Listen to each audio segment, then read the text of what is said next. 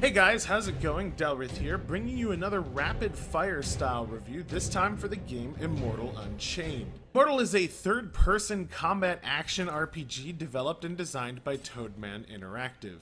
Immortal's story is pretty simple to follow. You're a prisoner that has been confined to a citadel-like fortress for a vast amount of time, released when the galaxy is dealing with a massive threat and all other options have been exhausted. You, the prisoner, are tasked with restoring balance and power to the universe by activating a bunch of magical space orbs and powering up the deity of the Prime race, avoiding any spoilers, generally achieved by stomping around and beating up bosses. I really don't want to say this, as I'm fully aware of the meme, but the direct comparison in this game is far too obvious to not say it, and I said it multiple times while streaming it. This game is almost a carbon copy of Dark Souls, but it has guns. Almost every single facet of this game is a direct copy or directly influenced by Dark Souls. You have bonfires called obelisks, souls called bits, almost identical weapon upgrading, a stat system with weapon scaling stats, and of course a complete lack of a map. Again, I'm not just referencing a meme. This game feels to me like they took the technical concept of Dark Souls, gave it a different and darker skin, and then failed to innovate it in any major way whatsoever. Design-wise and visually, Immortal Unchained is a completely dark and grim mess with very little I would consider visually stunning or impressive in its own right.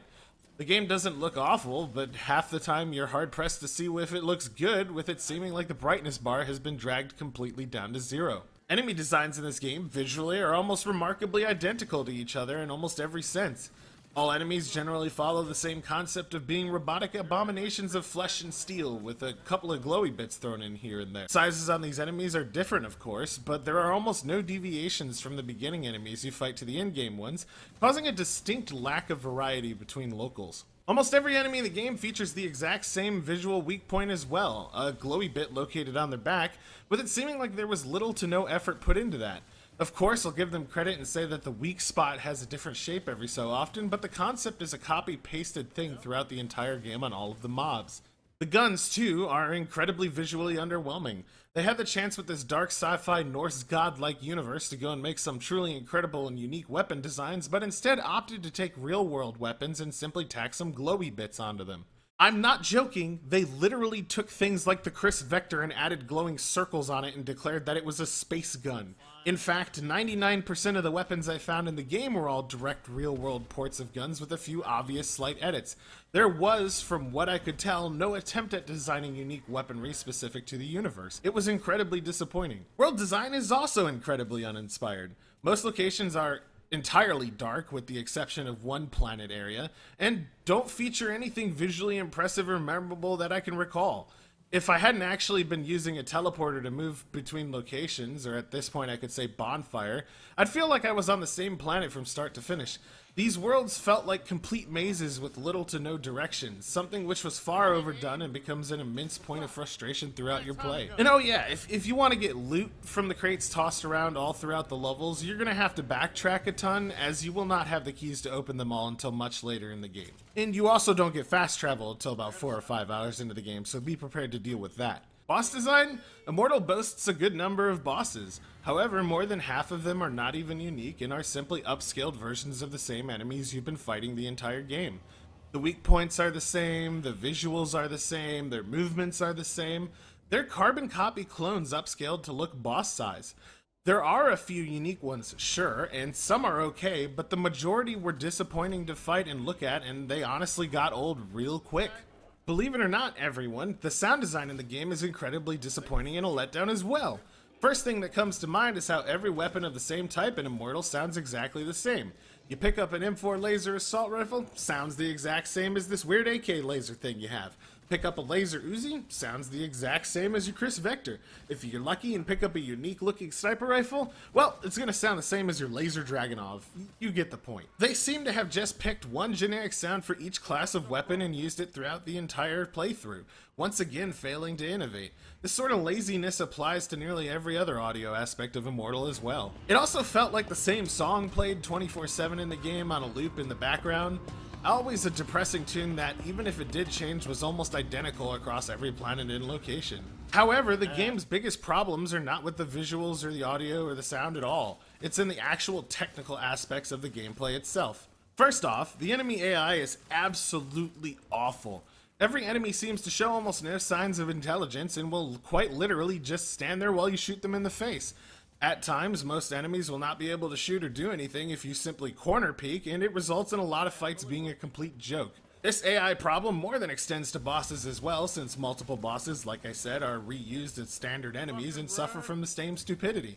There were times where I literally just stood outside of their weapon range and shot them in the head, or times where the boss just forgot I existed and let me stand there shooting his weak point, resulting in them dying in mere moments. There were times where I watched enemy AI faceplant against a wall and walk into it, try to commit suicide via ledges, and constantly shoot one another.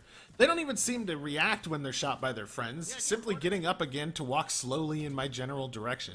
You can easily summarize most enemies in the game down to 4 types. Enemies that walk slowly at you and try to melee you and die. Enemies that stand in place and fire slowly at you before dying. Enemies that stand at long range and fire at you before dying. And the most annoying bullshit ones, the teleporters. The teleporting enemies in this game are, without a doubt, the worst thing to ever exist in a Souls game ever. They're, to put it simply, enemies that teleport around or near you and then shoot you almost instantaneously without any time for you to react. This will result in dozens of cheap and frustrating deaths, with the difficulty being more in RNG than actual skill. If you do end up playing this, you'll know exactly what I'm talking about when you run into the telesnipers. Combat in this game is the most average iteration of the third-person RPG style I have ever encountered. Melee is incredibly useless from what I found, only having you spam one button to do the same combo over and over again, and the guns themselves give no positive feedback and feel janky throughout the game. If you're using a controller, you'll notice more than a few issues with the smoothness of aiming, resulting in you simply using the combat lock throughout your entire play. Weapons are also seemingly bound to the same range of effectiveness, resulting in sniper rifles having relatively the same range as something like a pistol, further removing any individuality that the weapons could have had. I'm not sure why they made the design decision to further remove any unique feel from the guns, but that's what they did and it's not good. Magic isn't a thing in this game. You've got a mana bar, but it's only ever used to activate the special abilities on weapons, which for the most part are a detriment to use or entirely lackluster. These include things like burst fire or precision shot, and none of the weapons particularly have anything spectacular and impressive, even the legendary ones. Since ammo is such an issue for the vast majority of your playthrough, the last thing you're going to want to do is empty your entire magazine on a special ability, making most of them worthless. As far as one positive I'll give the game though, it's nice to see that there's sort of a localized damage system in the game. Shooting enemies in certain spots will result in staggers or limbs being blown off, and I can appreciate that, but most of the time you're just going to aim for the headshot to kill them instantly or get tons of critical damage. This was the one small bit of innovation and difference in the mechanics from the other Souls games I've played, and they didn't elaborate on it nearly enough. So with all of these problems, you have to ask, was the game technically sound at least? No. No, it was not. No, it was not. Throughout my playthrough, I ran into a myriad of bugs and glitches that caused me a lot of frustration. Enemies would constantly teleport into walls and shoot me through them. I got stuck on more objects than I could possibly try to count and had to teleport home. Had multiple audio glitches, I had multiple texture glitches, I had multiple full screen issues, and I fell through the world no less than 3 times. This was not a technically sound title by any definition of the word. Everything that it does is either incredibly average or below average, and the only thing I could possibly say it did better was frustrate me beyond words. Due to this, Immortal Unchained is getting a final score of 4 out of 10. It was a below average and buggy game. I cannot suggest you buy it at full retail price, maybe when it's down below $20, but not until that point. There were so many chances for them to do something incredible or amazing with the core concept they were going with, but at the end of the day, the entire iteration simply felt mediocre.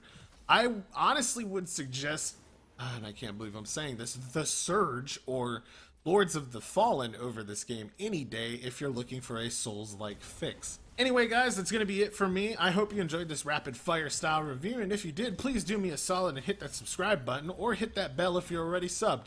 Until the next review, I'll be seeing you.